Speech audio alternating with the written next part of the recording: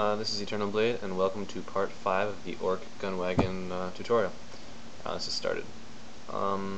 Made another mistake, and we're actually going to have to delete that side and delete all those things. And the reason for this is because I put this piece too far back. This is right there, and it's supposed to be right about there. So we're going to remedy that.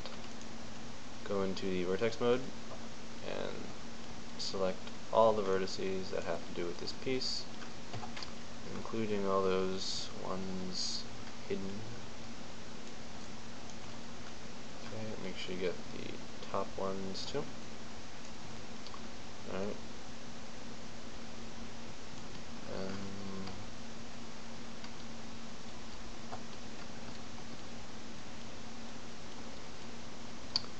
It should be so that when you move it, everything else seems to move along nicely.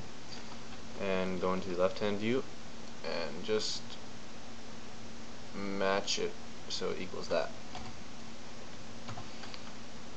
Okay, and yeah. Alright, now we can copy all this over. So copy, okay. Mirror it on the x-axis and put it kind of close there. Attach that to that. Okay. Now you have to delete all the polygons on both sides of this. So do that.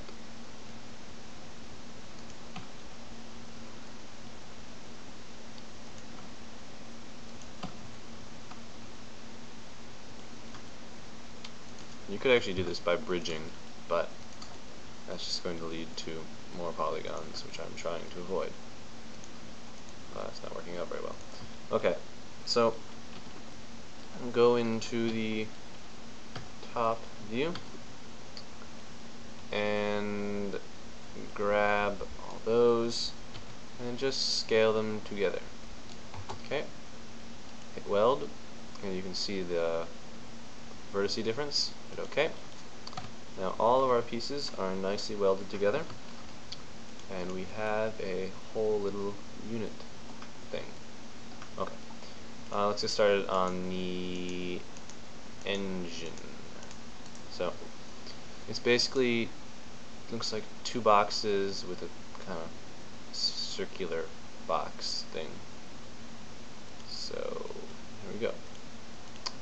Create a box using auto grid. It doesn't have to be exactly close because the orcs would just kind of set it in there. So create a box, and you're going to want it to be about that high. So increase the height to get a little bit below that. Actually, no, because we have to do this thing. So make it about halfway between these 2 points. So this is Eternal Blade, and welcome to part 4 of the. Okay. So make it so the height is halfway, so it's right about there. So lower that. Okay, maximize. Get rid of the box thing. And looks like it takes up about half. So you're going to want to decrease the width until you can move it over and comfortably seat 2 of them. So right about that line. And stop it right at the edge. So let's actually convert to an editable polygon. Just drag that one out a bit, right at the edge. And next, let's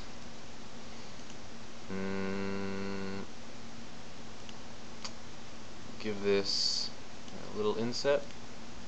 Give it an extrude of about 1.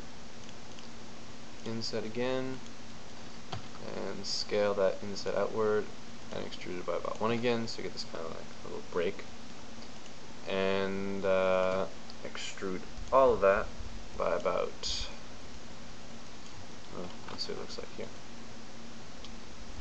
Just kind of extrude it out to about we're not going to follow the picture exactly. About there. 12.8 or so. Okay, grab those two edges and chamfer them. Make it kind of a big chamfer, about 8, and then increase the segments so you get this kind of rounded look. Okay. Then you're going to want to actually get these edges down here, hit loop, and of course it doesn't work.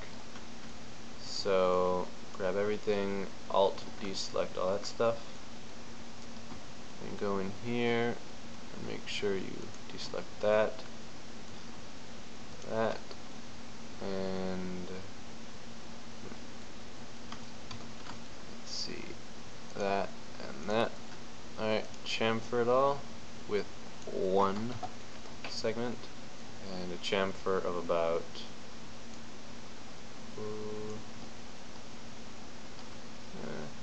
2.74 or 0.274 looks good.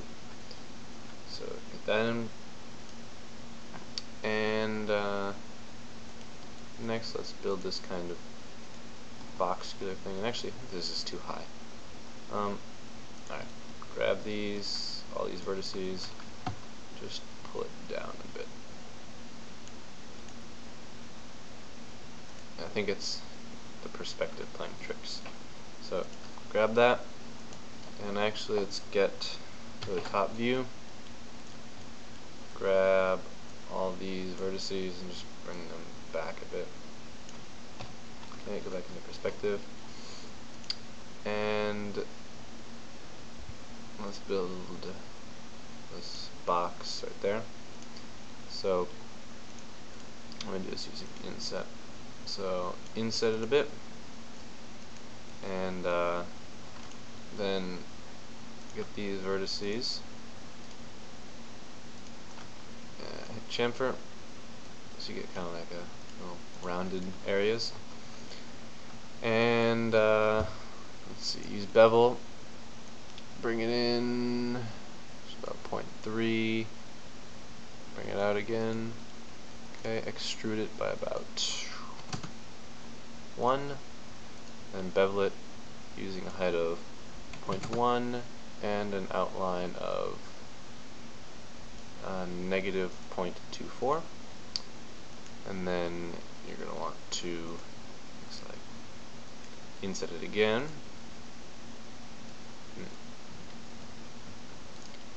or not.